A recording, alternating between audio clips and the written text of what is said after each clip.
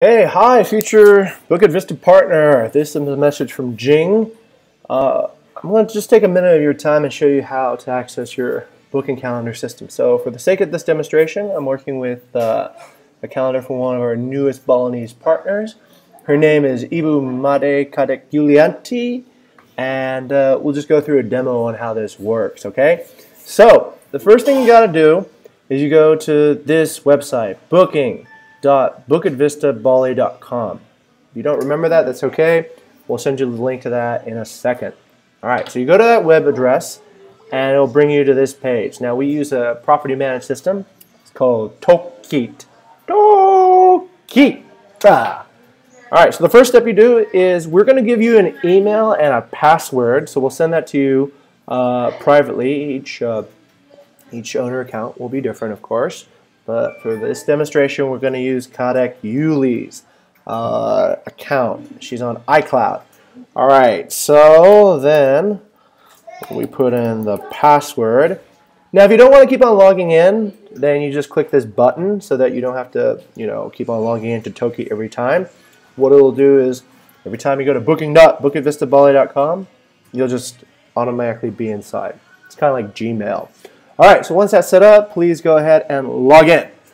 It should only take a second.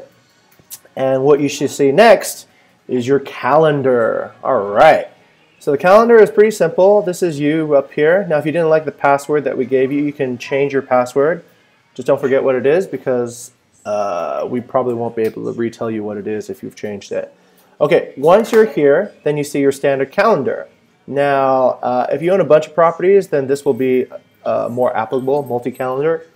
What a multi-calendar shows is if you have various properties, like you have 2 or 3 properties that we're managing, then you'll be able to see that. But for most folks, there'll just be one calendar, the standard calendar, and in that you will see a month-by-month layout. We are in November right now of 2017. Yeah!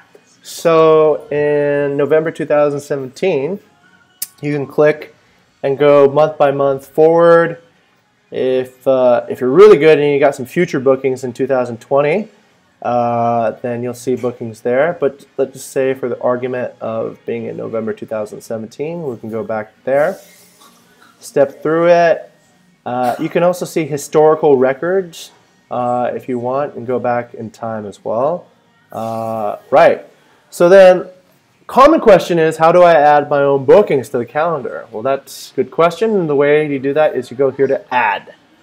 Once you add, you can just say this is owner booking, for example, and let's say you want to use it for the weekend, November 17th to November 19th.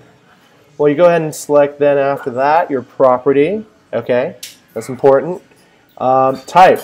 Now, this is important. You have to select it as a confirmed booking, because if you don't confirm the booking, then it will not block any of the calendars that we have set up for you to collect bookings from outside guests. And then either you or the outside guest might need to move them because you will be overbooked. And that's never such a good thing. So please hit confirmed, right? And that's it. And then you save it. And voila, the magic will happen. And boom, there you go. There's your booking right there. How about that? Okay, cool. And since we're just doing this as a demonstration, and we really do want to sell the 17th and 19th, so we'll go ahead and, oh, it's off my screen. We'll go ahead and delete that. Okay, just go ahead and delete it. That way we can still sell those dates. And that, future partners, is a demonstration of how we use Toki. And then that's pretty much it. If you have any further questions, feel free to ask us, and we can give you a live demonstration as well. All right, cool. Have a good day.